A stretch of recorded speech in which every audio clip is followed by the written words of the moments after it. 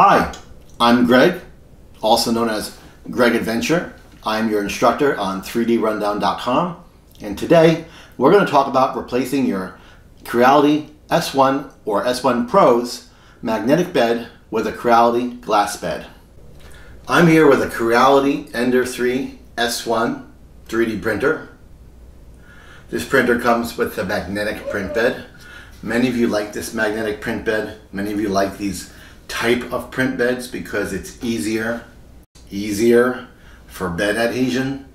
However, a lot of you are having trouble with the S1 and the S1 Pro and the S1 Plus because you're finding out that these beds aren't level, or they're warped, or they're dimpled, or there's something about them that causes the machine's auto bed leveling mesh to underperform. Also, there are other setbacks to this print bed. For one, it's often difficult to remove your PLA. For example, your skirt, especially if your Z offset is a touch lower than normal, you might find your skirt is practically embedded in this magnetic print bed.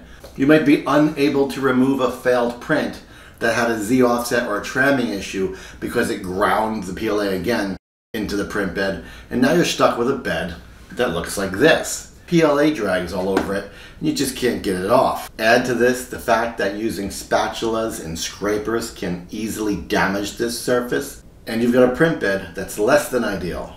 The solution to this is to ditch the magnetic print bed and replace it with glass. Glass beds are much more durable, have excellent adhesion, can handle cleanings and scrapings without damage, can handle Z offset issues without damage, and can easily have nearly all PLA mistakes removed by simply using IPA to clean the bed and peel off the PLA.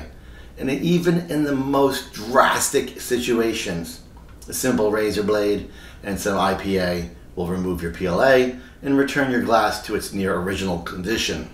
However, the main argument to switch your magnetic bed to glass is to resolve your bed leveling issues. By placing glass on top of the plate, it'll rectify any potential inconsistencies with the level of the actual plate the magnetic bed is sitting on. By placing a flat piece of glass over it, you're doing away with all those issues that may present themselves by having such a thin magnetic bed sitting directly on top of that plate. The best part about glass is it's super affordable and super easy to replace. Should you decide you don't like the particular glass bed you have, you can simply take it off and drop a new one on. It would only set you back about $10 or $15 and could instantly resolve issues you're having. So let's talk about how to go about replacing this magnetic bed with a glass bed. In front of me, I have a Creality glass bed. It's 235 by 235. Keep in mind the S1 and the S1 Pro both use 235 by 235. Some of you confuse printable area with bed size. The bed size is 235. The printable area is 220 by 220. Here is my Creality glass bed. To get started, we are going to leave the printer off and pull it forward. You can move it by hand because your steppers are powered down. Simply grab the tabs and pick it up. That's it. You've removed your troublesome magnetic bed. Open up your glass bed, place your magnetic bed into the box of the glass bed, and forget it ever existed. Now we've got the glass bed, you are simply going to place it directly on top of the magnet. Yes, there is some debate. Do I have to remove the magnet, or can I place the bed directly on top of the magnet? Will the glass fuse itself to the magnet? Will the glass heat properly with the magnet? I'm here to tell you no, the glass will not fuse itself to the magnet. And yes, the glass will heat properly on top of the magnet. Then you're going to head over to your local Dollar Tree or Walmart or Target, and you're going to get a simple, cheap $1 or $2 package of binder clips. Take the binder clips and clip them right here on the corners of the bed. You're going to notice I don't even go all the way forward. I go about halfway. And the one key issue is over here in the corner by the power. You're going to need to put it in even shorter. Just be real gentle. Make sure you're not contacting the electronics underneath. and you're done. That's it. That's all there is to it. I removed the magnetic bed, I clipped on the glass bed, and I'm done.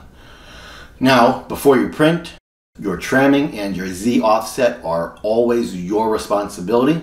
I would check your tramming with the paper method. I would check your Z offset also with the paper method, and I'd run a new auto bed level. Then I'd run a test print and see how it goes. If you have any issues, please visit my Z offset video on how to dial that in perfectly for clean first layer prints. Other than that, your process of tramming this and setting your Z and auto bed leveling mesh should be very simple, and you'll probably have it completed and successful in your very first print. Something worth mentioning is that this is new glass. You may have one of two issues. Either A, trouble with adhesion. In that situation, sometimes I've found certain glass beds require almost a bit of seasoning or breaking in. I clean it with IPA, I print, I clean it with IPA, I print, and over time, it starts to work better and better. However, recently with newer glass beds I've been receiving, I'm finding the opposite. The glass bed's adhesion is excessively strong, and you need to be really careful and take your time and be gentle removing the print from the bed.